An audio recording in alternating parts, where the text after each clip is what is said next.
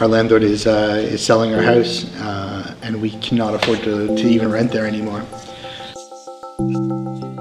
We had a couple of really hard conversations about it, and spent a lot of time yelling over coffee and getting mad at the situation.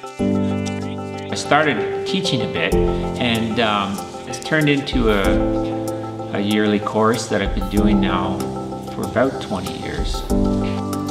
It was a barn renovated into a cottage. We kind of fell in love with the idea, and so the first one we saw was in Eganville, and we just immediately fell in love with it. We couldn't stop thinking about it, so we ended up putting in an offer and buying a barn at 2 acres with sort of the intention of 10 years from now we'd have it done. And that was my first job, so I took down barn frames. We'd go in and strip the building and take the pins out and dismantle the buildings, repair them and re-erect them for cottages and summer homes. And that's where I learned the craft of timber framing and I guess got hooked on it. Our 10-year plan has become our right now plan.